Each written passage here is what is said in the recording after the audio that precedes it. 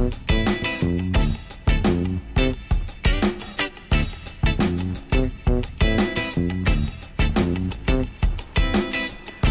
everyone. Today I'm going to show you how to use a chain breaker tool to break your motorized bicycle chain.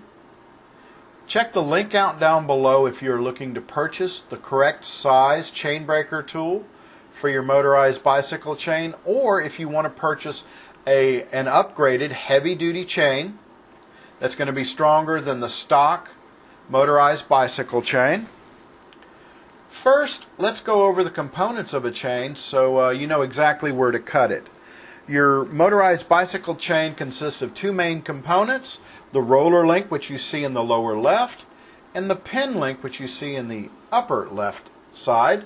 Now the pin link has two pins in it. You have the connector plate, which you see in the bottom of the link, and then you also have the other connector plate, which is then pressed on. So in order to break the chain, we're going to use the tool, and there's a pin on the tool that is going to press down on the chain where you see the red arrow, and that is going to drive the pin through the connector plate. You have to do that twice, and when you've done that, the pin link will then come loose and you have successfully broken your chain. So here is the tool in action, where you can see the connector plate. We're going to drive the two pins through. To break the chain, you put the chain underneath the tool, open the jaws. The jaws get a firm grip on the inside of the roller link, underneath the plate of the roller link, and the pin that you screw down on the tool then drives against the pin of the chain of the pin link and presses it out. You want to make sure that the jaws of the tool have a firm grip on the chain, then slowly crank down on the tool, pressing the pin down. Look at the underside of the chain, and you can see how the pin link is being pushed through.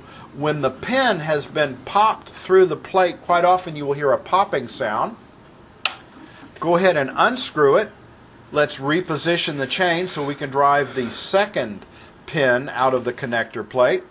Make sure you have a good grip of the jaws inside the roller. Go ahead and push it down. Sometimes with a chain, the pin link and everything will just go ahead and fall loose at this point here. Quite often your newer chains are pretty stiff and it's pretty hard to get that pin out, even though we've popped it loose from the plates. So sometimes you need to wrestle with it. Quite often I will use the tool to go ahead and finish the job. I put the chain back into the chain breaker tool and use the pin on the chain breaker tool to push out my chain link. And sometimes that's not even enough, so I have to use a pair of needle nose or a screwdriver, a flat blade screwdriver, to go ahead and pry the pin out. And here you can see how the pin has been forced out of the roller link using the tool. So now that you have your chain cut or broken, we want to go ahead and join it with a master link or a connector link, and I'll show you here. You can see the groove here. Now the master link is held together using a clip which is going to snap into the groove there. You fit the pins of your master link through the roller links. Put your connector plate on. When you put the clip of your master link on, you want to be careful to note the rotation of the chain. Here we see the closed end of the clip. I want to make sure that the closed end of the clip is pointing in the direction of travel on the chain. In order to get the clip to go onto the master link, I'll use a pair of needle nose pliers. Make sure it's aligned with the groove, and to remove it, you can just put the needle nose pliers against the pin and the other jaw against the clip and pop it right off. Just to recap, here's a chain installed on a bike. You can see the closed end of the master link.